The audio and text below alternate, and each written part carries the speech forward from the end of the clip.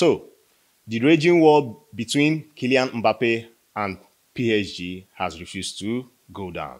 My name is Victor, and welcome to today's episode of Football Intel.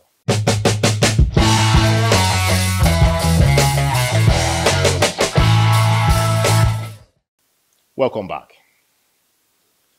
Now to the main issues. Just about 1 week ago, the board of PSG wrote to Kylian Mbappe that he should take two options: renew your contract or leave the club. And within 48 hours, he responded. Mind you, he's still on holiday. But he responded saying that he won't renew his contract. Well, he still has from now till July the 31st to either renew his contract or PSG will go into the market to find a suitable buyer. But the question now is, what then will be left out for PSG?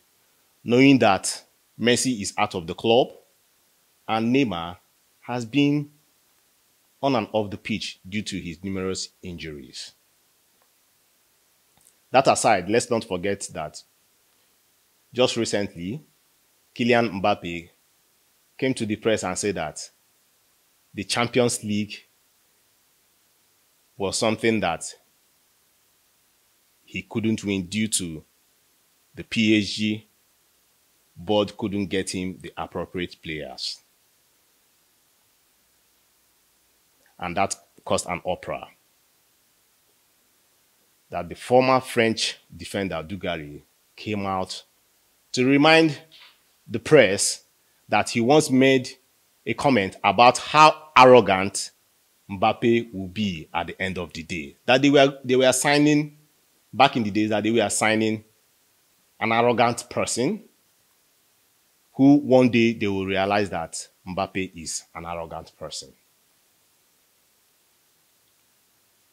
Down the line, if you can recall back during the Champions League game against PSG, with PSG against Club Brugge, where Mbappe was sidelined, and while the game was getting tougher, they brought him in, and he scored a hat-trick. Remember what happened during the press time? Mbappe was like, "Come on, the coach had his choice to make, but I have scored 3 goals, meaning that I am relevant in this club." That took another turn in the club. And persons like Neymar did not feel so nice from the report we got from the back end of the club. So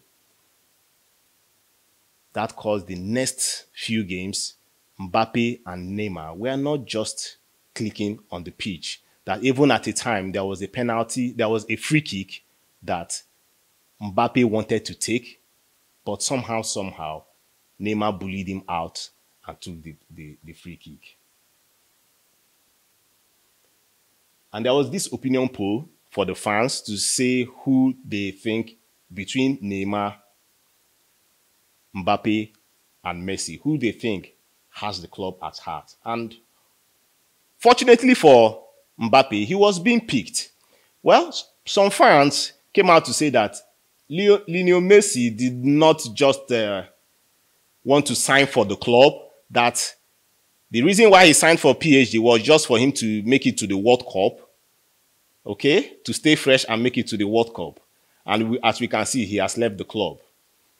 Why for Neymar, they were like, come on, that Neymar wasn't that so strong that the club did not take, their medical department did not take into details that he was suffering from various kind of injuries before coming to the club.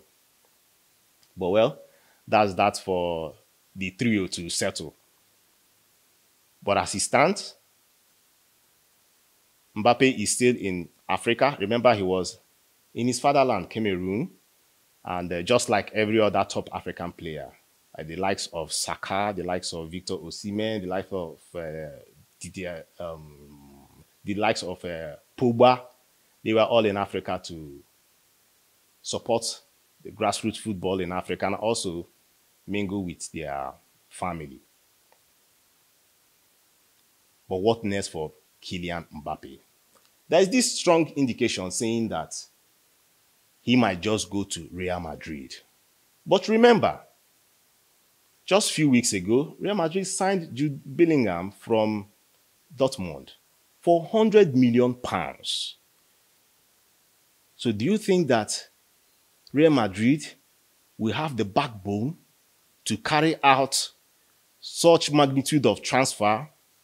Mind you, there are strong indications that Real Madrid might be spending £150 million to sign Kylian Mbappe that just has 1 year contract left. Yes, £150 million. Will it be worth it? And let's not forget that Kylian Mbappe earns more than 300,000 euros per week. And you still have FFP, that's a fair play to take care of in these issues because you need to balance your books as a club. So the question now is, will he change his mind? July the 31st is around the corner. Do you think that he will be like, okay, let me just stay at my contract? Then by 2024, summer of 2024, he cannot be a free agent and a suitable club can buy him. But there are still some laughable indication that Arsenal might just be there waiting to lash in. This money we are talking about is too much. Yes, one might be like for Arsenal to pull out about £200 million for just 3 players. That they can go ahead and pull out 150 million euros for Kylian Mbappe. But it does not end there. Why do I say that? Because of wages. If Arsenal should trade into this, will Kylian Mbappe be willing to go down in terms of wages? Will Arsenal be able to capture that 300,000 euros per week? That would be too much for a club like Arsenal. But like I said, let's watch out what will happen from now to 31st of July. That'll be all for today. Thanks for watching. I am Victor.